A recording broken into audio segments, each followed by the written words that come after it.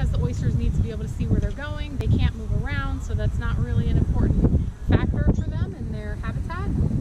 But we're measuring how turbid or how cloudy the water is, because that's going to determine how well they can breathe through their filtering process. So what we've done is we've taken this tube, it's called a turbidity tube, and we have filled it with water. And our ideal measurement for this station is going to be 100 centimeters, which is right here. So ideally, when we look down into this tube, we want to be able to see clearly through 100 centimeters of water. That tells us that the water is clear enough that the oysters would have a good habitat to live in. So the way this test is going to run is I'm going to be looking straight down into the tube. At the bottom of this tube, Jean, can you hand me that Secchi disc? Is a black and white checkerboard circle. It's all the way down there at the bottom. And that's what I'm going to be looking for. So I'm going to look straight down into the bottom of this tube. I'm going to be looking for that checkerboard.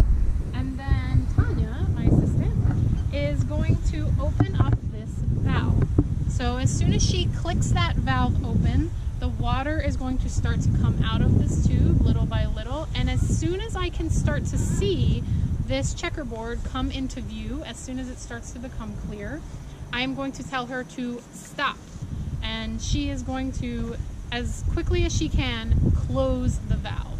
And that will stop the water from exiting the tube. And at that point, we will take our measurement, and that will tell us how much water we were able to see clearly through.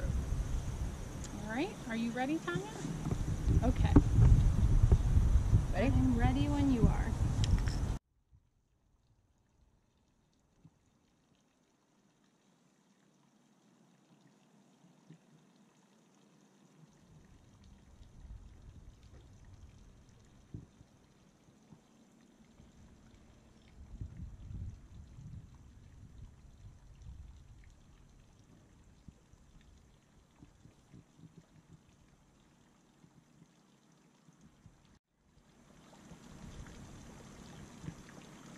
That.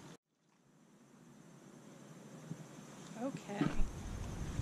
So now what we'll do is we'll take our measurement. We're going to look along the side of the tube. We'll count up to right about where we measured, and that's going to give us our measurement for turbidity.